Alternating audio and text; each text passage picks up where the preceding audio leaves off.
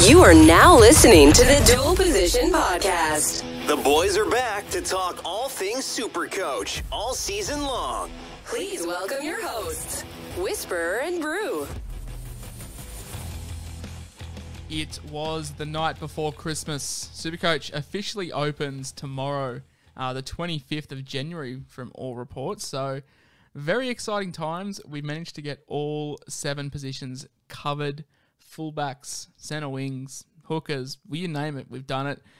Now we're looking at things probably a little bit more in detail, looking at your favourite sides, how they're going to shape up for 2022. Brew and I sat down, we've crunched numbers, both got our ladders, we've both got our projected 17s for round 1, got all the injuries and whatnot, and there's no better time, I think, to kick it off with the Broncos. They have had one of the busiest off seasons I can think of in recent memory. They've finally got that organising 7. You are listening to the Dual Position Podcast. I am your host, the SCWhisperer, joined, as always, by Brew SC. First day back at work, mate, after COVID. How was it? Yeah, not too bad, mate. Good to be back in the swing of it. I'll save the hookers for you, mate. Personally, I am super keen for tomorrow. I'm ready to get bombarded with questions and, yeah, let's rock and roll. Yes, I've already been getting many team requests, which is cool. It's just hard to sort of break them down now, and we don't know so much. But hopefully we can uncover a few cheapies today or steer you away from some, depending on how we go. Look, we've got the Broncos to cover. As I said, the Broncos, a little bit underwhelming last year. They had a 7-17 record. Surprisingly, though, they had a 6-6 record at home, so basically a perfect 500 at home. The issue for them was away from home. 1 win, 11 losses. That really hurt them. So if they can pick up maybe 3 or 4 wins on the road and maybe another win at home, that could definitely push them up higher. But yeah, only the 7 wins last year, but a lot of expectation on them this year. They scored 446 points, which ranked them 14th in the NRL, which averaged at 18.6 points a game, so basically 3 tries. They were also the 13th ranked side for defense, conceding just under 700 points in 695, which is an average of 29 points a game. So 11-point differential for them. That will obviously get tighter. I don't expect them to have a winning record, but I think it'll be closer than 7-17. Mate, I've got the Broncos finishing 9th this year. I think they'll have a bit of resurgence, maybe 1 year away from finals footy, but they're definitely building the right pieces. They've got some really good young talent. Obviously, the experienced half, Adam Reynolds, we'll touch on him soon enough. But you have them 1 spot higher, do you not? Yeah, I've got them finishing 8th this season, and there's probably 2 or 3 teams between that 8th and 10th where I think it could go either way, and I think it'll come down to, a win here or there. But I think last season they weren't fantastic, but they certainly built on the years prior where obviously they won a wooden spoon. I think having a guy like Reynolds, who's both a good goal kicker as well as a controlling half and an experienced half, he's won a premiership.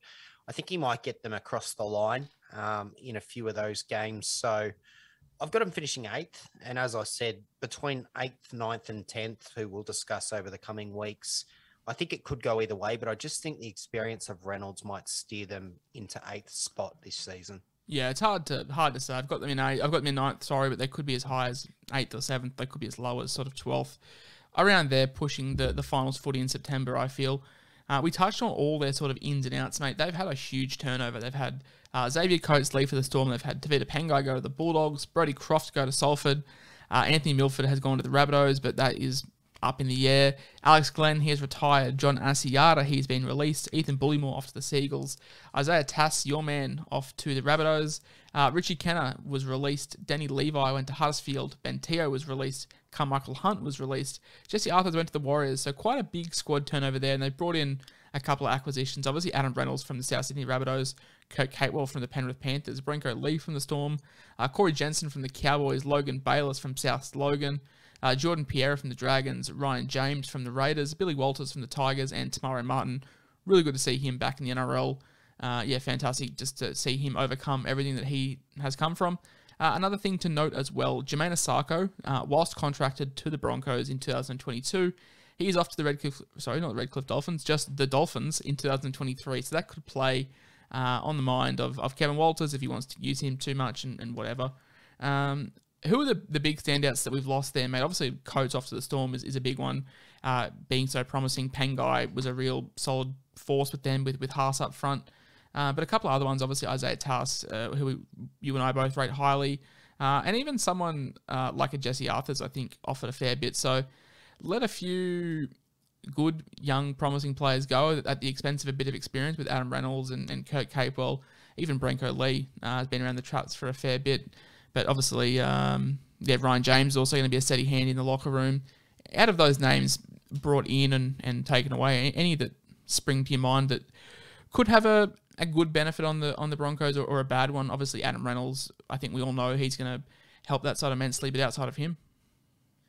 Look, I actually don't mind the moves from the Broncos. I actually, like Isaiah Tass, I spoke highly of him on the Centre podcast, and I actually think he's going to play NRL football this year.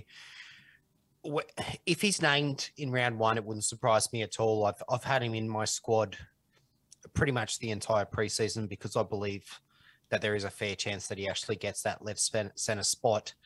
So he is a loss, but at the same time, you got Staggs, you got Farnworth, you got Cobbo, who I believe is going to play on the right wing this year for them, despite the fact he's probably better suited to playing in the centres or at fullback. So I don't mind the losses because I think they might have been necessary. I think they maybe need some certain gains. I think they really need a hooker. I think they should be looking at the market for a real solid 6. For example, like a Chad Townsend, for example, he's gone up to Cowboys in a real crowded halves scene. Whereas if he was partnering Reynolds, for example, I feel like that would have been a much better setting for him. And I think the Broncos would be, say, better for that. But that's not to be the case. So I think Tass is a big loss. I don't mind the other losses. I think they were a necessary evil for the club.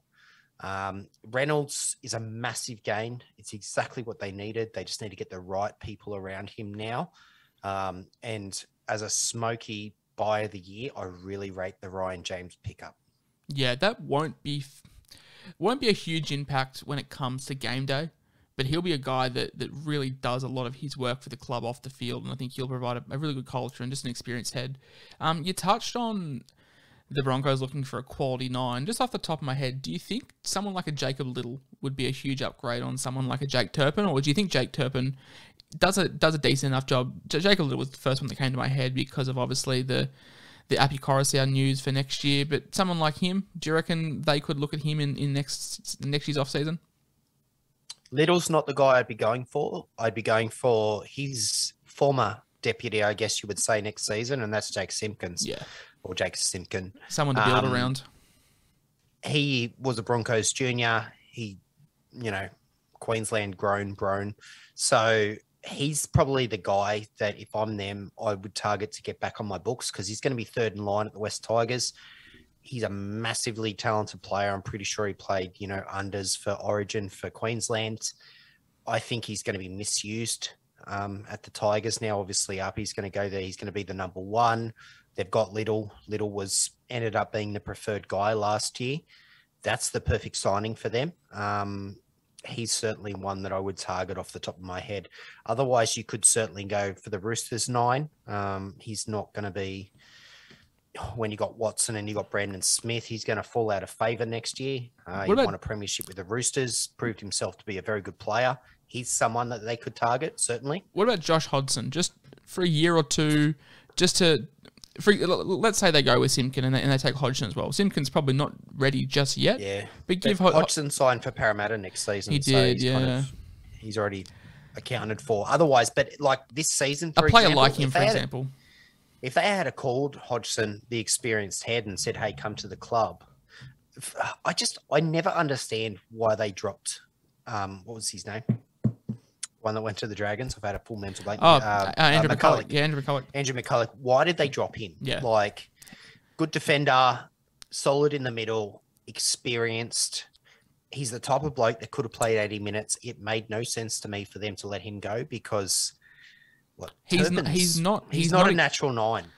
Macca isn't exciting, but he'll never give you a bad game, which I think is you don't necessarily need exciting. Exactly, and that's the thing. Yeah. Yeah, I guess the top sides, you look at them, and most of them do have an exciting nine. Like Melbourne has Smith or Harry Grant, obviously, and South Sydney have Cook, and Eels have Marning, and they're quite exciting nines. But they're the top bracket. I think they're the ones that are really elite, and a lot of sides aren't going to get that elite nine. Macca isn't. They are also the top clubs, though. Of course, Macca. He's not exciting, but he'll definitely never give you a bad game, and I think that's what the Broncos need. Exactly. Another one that we touched on. Look, they've got their 7 for the next couple of years.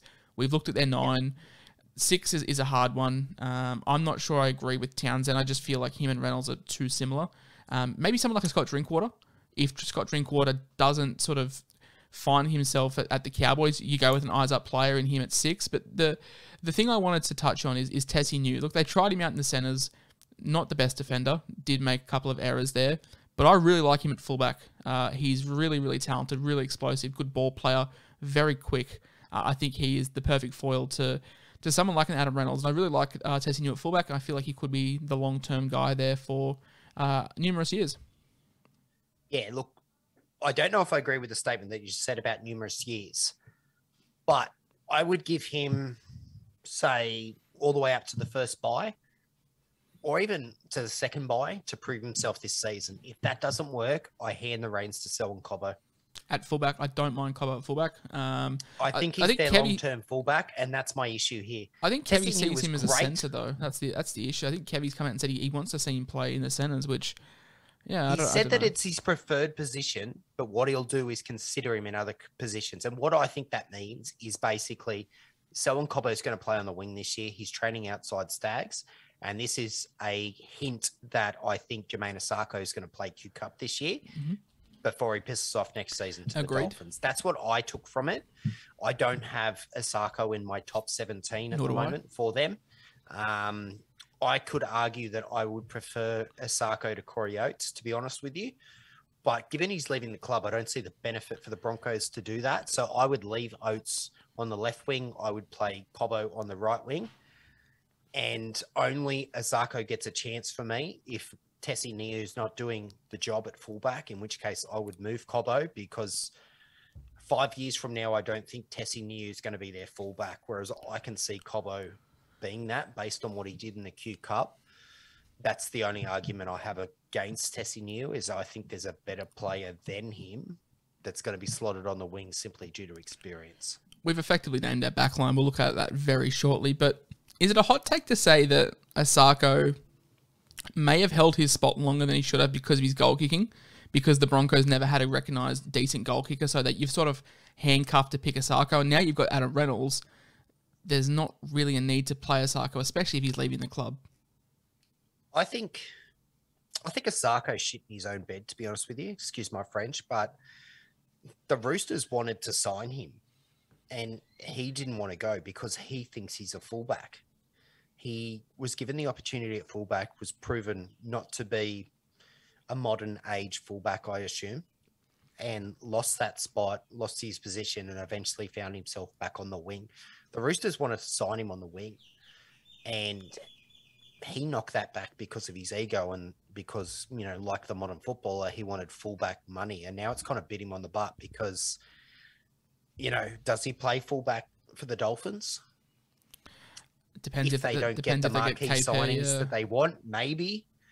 But that would be the only way I believe that he does play fullback for them. I believe he will just simply be on the wing for the Dolphins. And he's kind of shot himself in the foot because you go to a top club, you impress, you get more money elsewhere when people try to poach you. And he missed an opportunity there, and he may have shot himself in the foot in terms of what his NRL career could have been.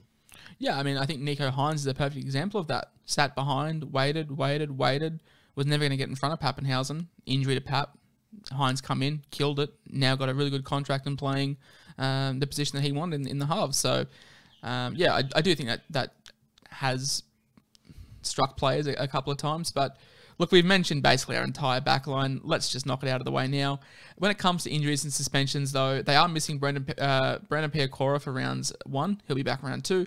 Thomas Flegler's out for the first 3 weeks. He'll be back round 4 with suspension. And Xavier Wilson is out with a knee injury. He's back sort of mid-season, no estimated time frame. Mate, I'll give my 1 to 7, then we'll give yours. We'll see who we don't agree on. At fullback, I do have Tessie New. On the wings, I have Oates and Selwyn Cobbo. In the centres, I've got Herbie Farnsworth and Tony Staggs. And 6 and 7, I've got Albert Kelly and Adam Reynolds. Anything different, 1 to 7 with you? No, that is my 1 to 7. Yeah. I've got Herbie playing on the left this season. Mm-hmm. Inside Corey Oates, I've got Staggs playing on the right inside Selwyn Cobbo. I think forwards will have some differing opinions. I think so. I did look at Billy Walters to play 6 or potentially play 14. I think there's a better utility at the club though, so we did leave Billy Walters out. The starting front row, I have Ryan James and Payne Haas. I think that's Ryan James is in there due to the suspension of Tom Flegler, as we touched on. So I think he could be an option for the first 3 rounds, but he's going to have to hold his spot long term. And I just worry that the Broncos bench is very forwards heavy, so I think Ryan James could fall into that territory of what he did last year at the Raiders and just be stuck playing 35 minutes and scoring 40 points, and it's not really worth it. So Haas and Ryan James. At 9, I've got Jake Turpin. In the back row, I've got Jordan Ricky, Kurt Catewell. And at 13, I've got Pat Carrigan. Okay, so apparently I didn't do my research. I had Tom Flegler at 8. I didn't realise that he was suspended. I had Payne Haas, I had Kurt Capewell, Jordan Ricky, and Pat Carrigan. So we basically got the same 1 to 13. I would have had James. I would have had Flegler over James if he was fit too. So by the sounds of it, we had the same Correct. side. If he was James is on my bench, so yeah. Mate, as you and I both found out yesterday, you and I need to do more research because we had this big 10-minute spiel on why Reece Walsh should be a utility to go to Latrell Mitchell, only for us to find out that Reece Walsh was suspended. So that was great. On the bench, though, I've got Kobe Hetherington at 14. This is where I debated putting Billy Walters, who can fill in at 6, who can fill in at 9, probably a bit smaller, play 13, which is why I've given Hetherington the nod. I've also got TC Rabadi, Keenan Palacia, and Reece Kennedy as my bench guys. All right, so my bench was Kobe Hetherington, Brian James, Palacia, Reece Kennedy, and my 18 was TC Rabada. So we effectively have the same 1 to 17. And just so the viewers know, we're doing this blind for these podcasts. We're actually not discussing our 1 to 17s before the podcast. Obviously, before the positional podcast, we have a little chat and whatnot. These were flying blind so that this is completely live and fresh on the air. Fresh on the air, sorry. Flesh on the air. So flesh on the air. Well, if you can see my beautiful bald head, there's plenty of flesh up here. So, yeah. So effectively, we got the 1 to 17s exactly the same. So fully fit. Let's see what happens round 1. Fully fit. I've got Reece Kennedy dropping out with Ryan James going back to the bench and Flegler coming in. I had full strength. I had Rabati as my 18, and Reece Kennedy stays in the 17. So that would be the only difference in our 17. I don't think that affects SuperCoach a whole lot, to be honest, but either or. Which does bring us to Brendan Piacora. He doesn't make our 17 fully fit and full strength. I think he gets his crack. I just don't think it's in the first half of the year. No, and I agree with that. We can be hopeful he's a bottom dollar cheapie, but I don't see it from round 1. I think some people have earned their place. Rabadi played really, really well at the back end of last season. Reece Kennedy can slot in second row, front row. So I think that's a benefit. Palacia tore the house down when he played last year, and Ryan James didn't come to the club to play Q Cup. So for me, those guys are the 4. Also got Corey Jensen from the Cowboys as well, who's a very solid hand, who Kevy might prefer to go him over Piacora just for another season or 2. The Broncos, like in theory, they actually have a really good squad. Yeah. They just need to build on it. And whether or not Kevy's the right coach, I don't know. You know, taking over an Origin team of legends and winning Origins doesn't prove a whole lot. If a Robinson or a Bellamy or a Bennett had this site, I think they would 6. push it into the top 8, 100%. And I think over the course of, say, 2 to 3 years, they'd be potentially a top 4 side if they found a 6 and a 9 Do you that want they can rely on. I don't think Kevy is the guy, but I think Kevy is gonna provide a whole lot of culture, and I think that's something that the Broncos have been lacking for the last 4 or 5 years is culture. Yeah, and I totally agree with that. So I see the purpose of Kevy. If Kevy can get them going in the right direction, and then they start pushing that top 4 bracket, and then they can go, you know what, we're close, let's go and find our coach, like our premiership coach, 100%. In the next 5 years, I can see them being a top 4 side that pushes for premierships. They just need to really get through the next 2 to 3 seasons without blowing the whole rig up and letting certain players leave. They've already let Reece Walsh leave. They've already let Sam Walker leave. They've already let other guys leave that they never should have lost. And that set them back. They now need to go, we've got a pretty good side of young fellas here.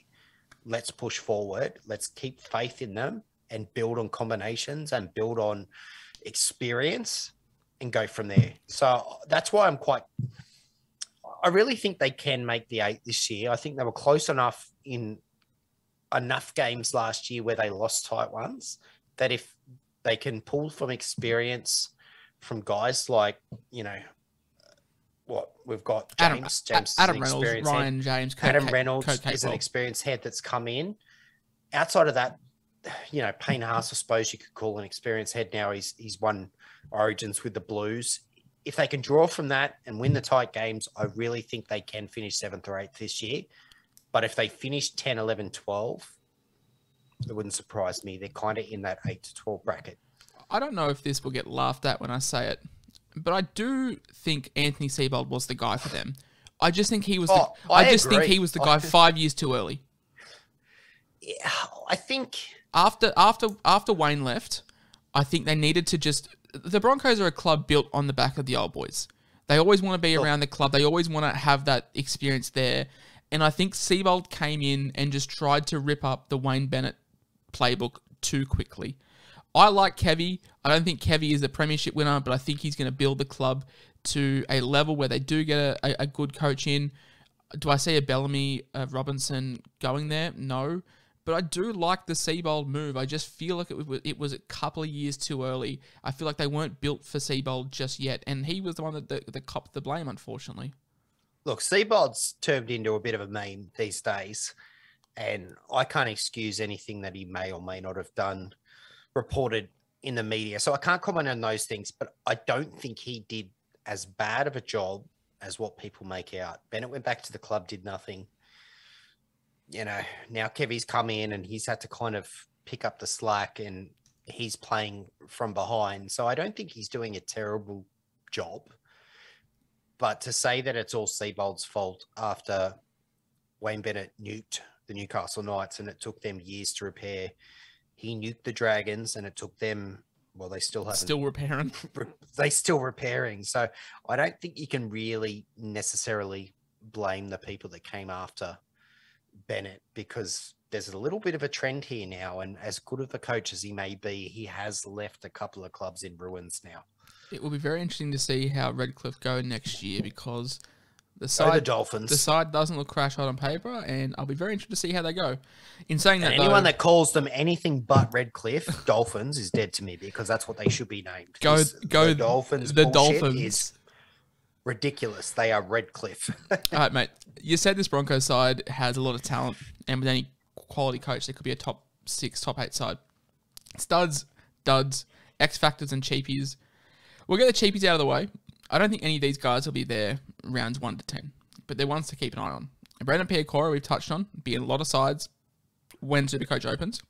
Look, if he's there by Origin, that's a win for us. He doesn't need to be there round 1. I know it's ideal if he is, but sometimes those mid-season cheapies are exactly what you need to cash out. Shit blokes that are stuck at 280K that you haven't been able to turn over. Even if it's for 100K, sometimes they are the ideal blokes, so don't panic. So, Brandon Piacora, Corey Pakes. I've got my eye on Corey Pakes because a couple of injuries and he's there. He's played at 9 before. He looked okay. He's got to get through Jake Turpin for mine. I don't know if Kobe Haddington is the guy to fill in at 9. I think Corey Pakes is probably next off the cab, but Corey Pakes isn't versatile enough to nab a bench spot. So I definitely feel he's first cab off the rank, 205k halfback hooker. Definitely some room there for him. I think Kobe Hetherington is wildly overrated, to be honest with you. And I know that Corey Pakes has been rumoured to train the house down, so he's definitely in probably the top 18 to 19. He's on the radar, and he could be the perfect cash out for a Randall in rounds 6 to 9 if something goes wrong. If something goes wrong, you're a brave man to trade Grant out if nothing goes wrong. And the last I didn't say Grant. Oh, I thought you said Grant. I said Randall. Oh, I said Grant. I was like, why are we trading out mate. Grant? What kind of a noob that's... would trade Harry Grant unless he's injured? Oh, exactly. Moving on. The last one. I reckon one of the most hyped rookies that I've seen, Ezra Man, 5'8" halfback, 175k. Not the right time. Plenty of talk about him.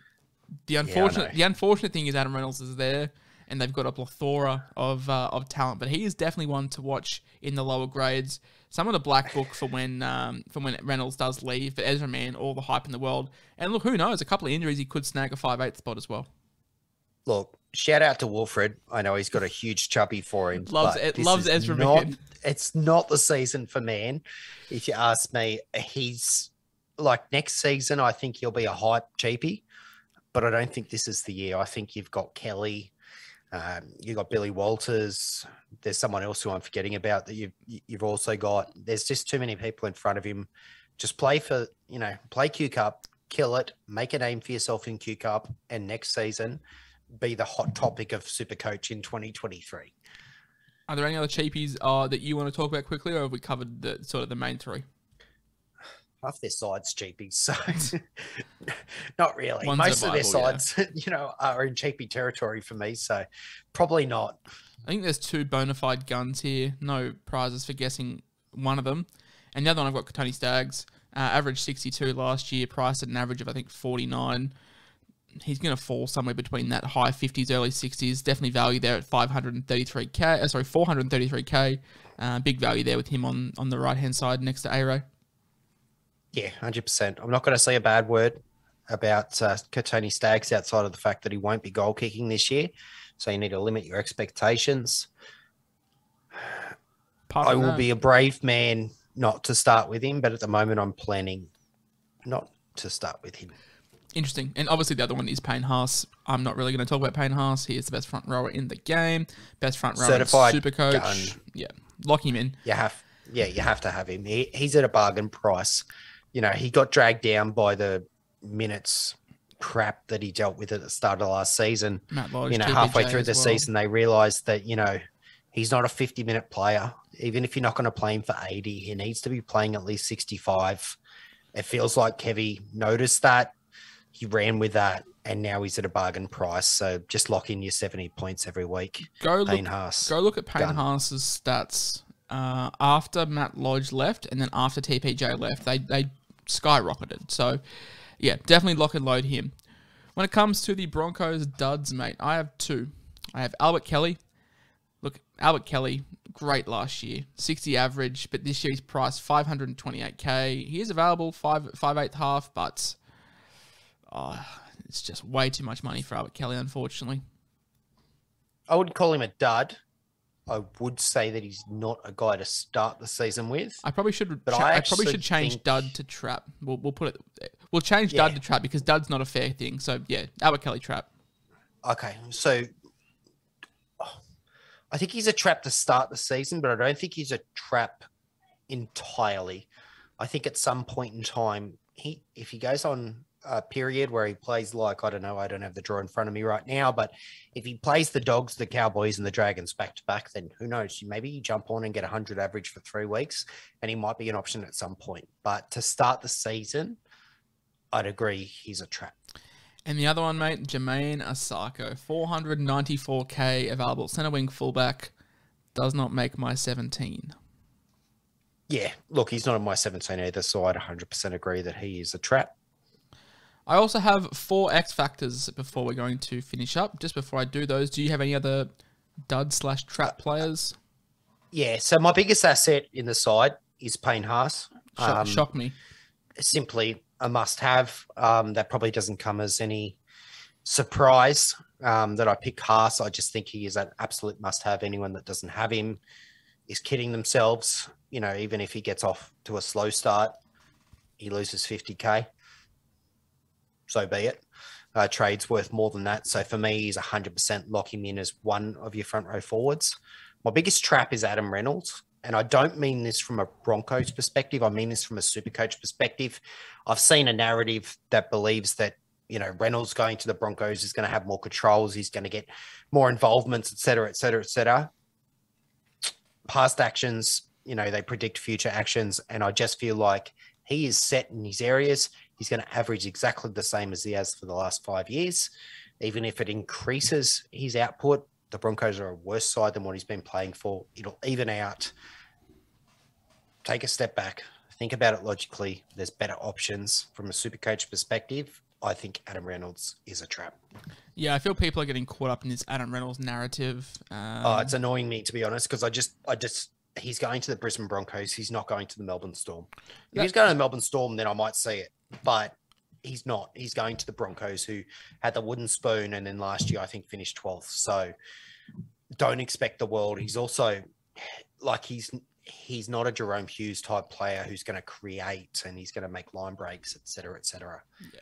He's going to be involved, absolutely. But week in, week out, unless he's getting 5 try assists, I don't really see the upside. He's probably losing 8 points a week in goal kicking as well, which is 2 conversions. I think that's a very safe thing to say. So that's fair. Yeah, I mean, and finally, if we're going on my X factor for the Broncos, Selwyn Cobbo. Yeah, I'm really high on him. I just think if he finds a confidence and finds his position within the team, if they let him move around a little bit on the wing like some wingers do who are, you know, explosive type players, I just feel like he could be involved in a lot. We saw Coates last year get 11 tries in a poorish Broncos side.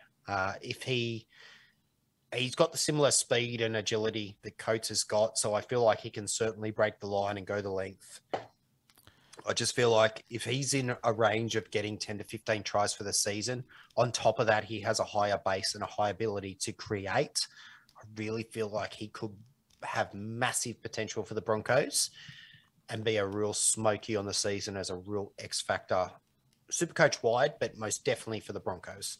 Bad comparison probably, but similar to the way that Fergo plays, when Fergo likes to just drift in, you know, take a couple of shit hit-ups, go back out in the wing, sit there for 3 or 4 sets. Well, that is similar, but on top of that, he has more of an ability, I believe, to break the line and potentially to set up a try purely by putting someone else in a hole through his speed, which Fergo doesn't quite have. So the Fergo comparison, I don't mind. That plus is what I feel like Cobbo could potentially be. And I might be dreaming, but he's definitely in my side to start the season, and I've got high hopes for him. I also have Selwyn Cobbo in my X Factors list. You've said enough on him. I also have Jordan Ricky, 454k available at 2RF. Last year averaged 51.8, inconsistent minutes, inconsistent sort of game time. Really liked what I saw from him. He does have the ability to break the line, break a tackle. If he can get some good ball from Albert Kelly or Adam Reynolds, depending on which side he lines up on, definitely can see him improving on that 52 average. He's just getting older, getting bigger, and getting stronger. So really like Jordan Ricky to have a building on the year that he had last year, and also Tessie New. I'm as high on Tessie New as you are on Selwyn Cobbo. Probably not so much from a SuperCoach standpoint. He's 511k, but he is available at centre wing. So if the Broncos do find their mojo, he averaged, I've written 68.3, but I think that's 58.3. I think I've pressed my fingers too wrong here. Based off that price, I think it's 58.3. Look, I mean, the Broncos, they play South, the Bulldogs, the Cowboys, the Warriors, and the Roosters. So two pretty gross games in between the 3 juicy ones.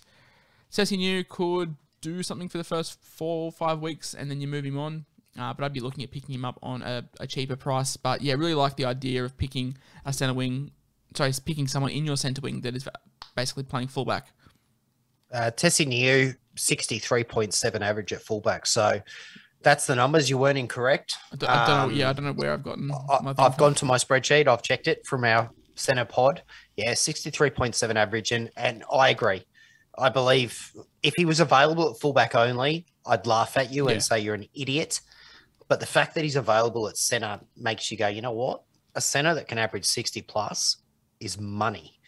So a center that's at 511, 300, that could potentially average 60 plus in a rising Broncos squad, which feels like is where we're both going, is that the Broncos will be on the rise this year. Not a great deal, but at least potentially shows that he could be a minimum 55 up into, say, 65 to 67 average bloke available at center at some point. If not to start, he could be a genuine option. So 100%, I like that call.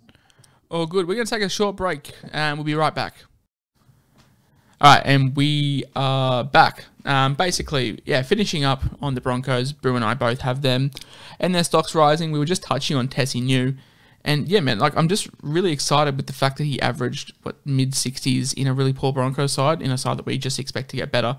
It'll take a brave man to pick him from round 1 because they do have South and then the Roosters in rounds 1 and 5. They have a really juicy rounds 2, 3, and 4, but it could play dividends. I know that I picked Jermaine Asako last year to start the season. Look, he was 200k cheaper, but he played fullback. But I think he had a 70 average for the first 5 rounds. So definitely some stocks there for Broncos fullbacks. And if they do get better, then I really like them. And yeah, I didn't get your thoughts on Jordan Ricky though, mate. Like, are we expecting him to have a better year than what he had last year, building on it, being younger, getting older, more experienced? I love his ability to break the line. The thing that goes in the favour of Ricky big time is Adam Reynolds for me. We know he can put a right edge back rower over the line, and Ricky's going to be that guy. So an uptick in line breaks / tries is certainly on the cards for me for Ricky. If he averaged 55 last season, then I can certainly see him starting to push into that 60 plus barrier. So I don't hate it at all, to be honest. You're actually getting me to the point where I might have a look at him after we get off this podcast and look further into his base and whatnot and see if he might be an option in the mid-4s, someone that I could take. I am obviously off Liam Martin. I've made that pretty known that I'm not a Liam Martin fan. And I feel like... Yeah, I prefer... just while it came to me, I prefer Jai Arrow over Liam Martin. Like, I made a post. Made a post on Arrow. Exactly. Yeah. So I need to start following you. I can put it. Oh, jeez. I'll bring the Arrow post up. So I literally said that word for word. Arrow started the season like a house on fire. You guys have listened to me for a while, know how much I was against Jai Arrow last year. He started off the first 3 rounds like a house on fire, averaged 64. Minutes dropped down, played in the middle, whatever, averaged shit. And then towards the end of last year, had an average of like 53 points through the back row.